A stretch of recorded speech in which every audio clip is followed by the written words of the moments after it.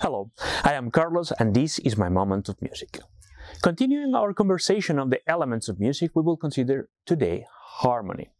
Harmony, whenever we talk about it outside of music, we always think of harmonious relationships among the elements of certain group.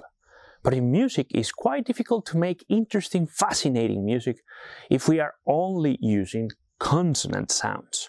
Therefore, in order to create the ebb of music, the continuous flow of it, composers have to use dissonance.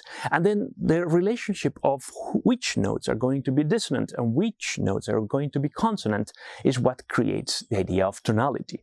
Here is where all those flats and sharps come into action. Because every time the composer chooses a tonality, it has to create a temporary hierarchy. Which sounds are going to propel music forward and which sounds are going to make it feel restful. It is like the brushes in a painter. The painting itself doesn't depend on what brushes the painter uses, but those brushes allow to have certain colors even look different on the canvas.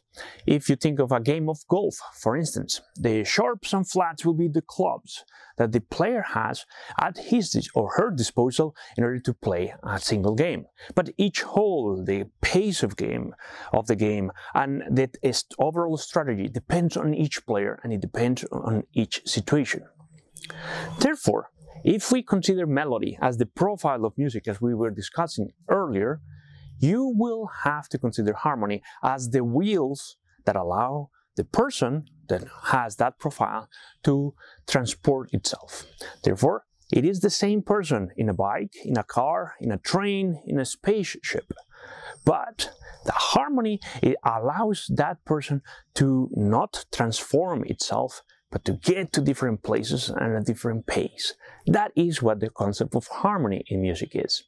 Therefore, every time that you are listening to music, you will start discovering that there is certain rules that apply to the Baroque that don't apply to the classical or the romantic or the main ideas that sprang up from the imagination of composers in the 20th century.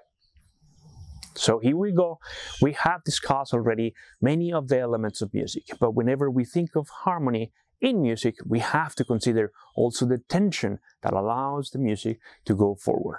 That's what I wanted to tell you today. In the meantime, I hope you have a wonderful week. Thanks for watching. I'll see you next time.